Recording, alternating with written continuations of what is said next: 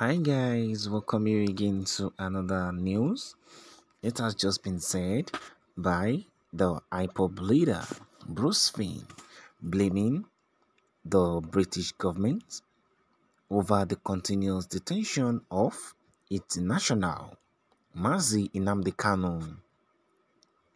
According to the news, IPOB leader's lawyer Bruce Finn flays the British government for abandoning its citizens Kanu amid illegal detention, rights violations by the Nigerian government. Well, we all know the history and where it started from, the issue of Mazi Kanu's detention, how he was illegally, repatriated from Kenya to Nigeria and illegally detained. And the British government have probably not done anything to secure his release, and now Bruce Finn is blowing hot about this. Well, we would like you to sit tight as we go into the full details of the news. According to the news, Bruce Finn, the international counsel and spokesperson for Nnamdi Kanu, the detained leader of the indigenous people of Biafra, IPOB, has described the position of the United Nations Working Group as legally binding on the Nigerian government. The working group had declared the arrest of Kanu as unlawful and an infringement on his international human rights. It also called for the immediate release of the IPOB leader and compensation to be paid to him by the Nigerian and Kenyan governments for the way he was treated. The Working Group on Arbitrary Detention under the United Nations Commission on Human Rights, UNCHR, disclosed this in a statement published on its website. The group comprises scholars and experts who specialize in human rights issues and related laws.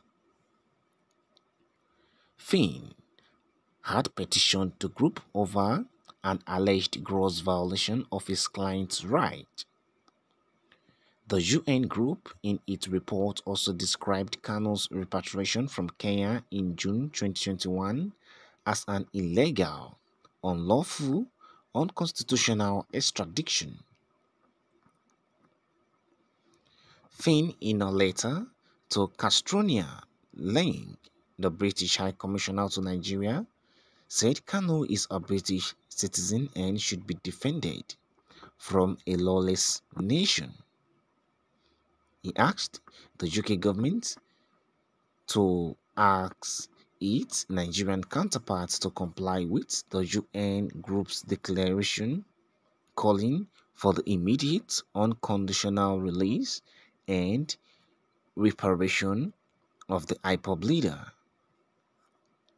The letter reads in part, on July 20th, 2022, the United Nations Human Rights Council Working Group on Arbitrary Detention issued a unanimous opinion addressing United Kingdom citizen Nnamdi Kanu's kidnapping, torture, extraordinary rendition, and protracted detention without trial by Nigeria acting in coalition with Kenya.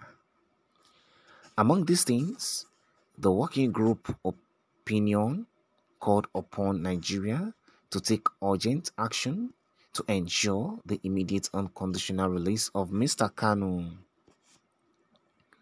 Paragraph 107.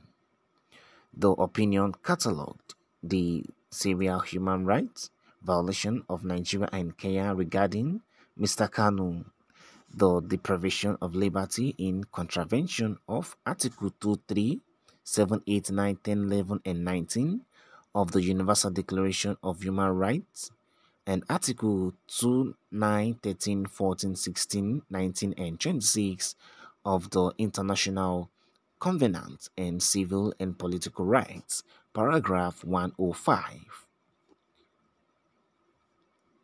The Villainous maltreatment of Nnamdi Kanu by Nigeria and Kenya prompted the working group to refer his case to Special Rapporteur on Torture and other cruel, inhuman, or degrading treatment or punishment. Paragraph 109. More than 1 month has elapsed since the unambiguous working group opinion. Nigeria has sneered at the opinion as nothing but a scrap of paper, like Belgium neutrality snubbed by Germany in World War One, to which Britain responded with war. What is your thought to this? Nnamdi Kanu is a British citizen. He has suffered far more than Captain Jenkins, at the hands of Nigeria and Kenya, has collaborated and held by the UN working group. Yet, you have done nothing to secure Mr. Kanu's immediate and unconditional release as mandated by international law. Indeed, you have, I did like Nero fiddling with Rumi Bond. You cannot claim ignorance. We can see the foreign lawyer of Mazenam Dikano Bruce Finn challenging the British government for abandoning its citizen. Would you say you don't know about Kano's continuous detention?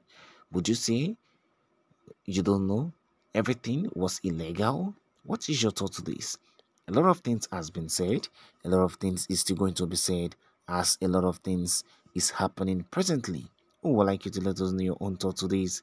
The IPOB lawyer is being detained illegally and the British government is doing absolutely nothing about it. That is what Bruce Finn is saying.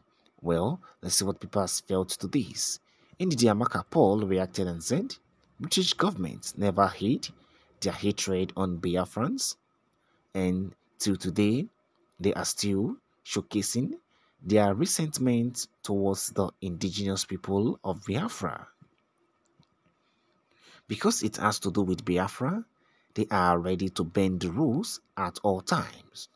But what British government doesn't know is bigger than them. No one can stop or think the time has come. No one. What is your thought to this? We've just heard what Ndidi Amaka Paul have said, that it is obvious that the British government are not hiding their hatred on Biafrans, and even on today they are still showcasing this resentment towards the indigenous people of Biafra. What is your thought to this? Anytime it has to do with Biafra, they are ready to bend their rules at all times. But what they don't know is bigger than what they know.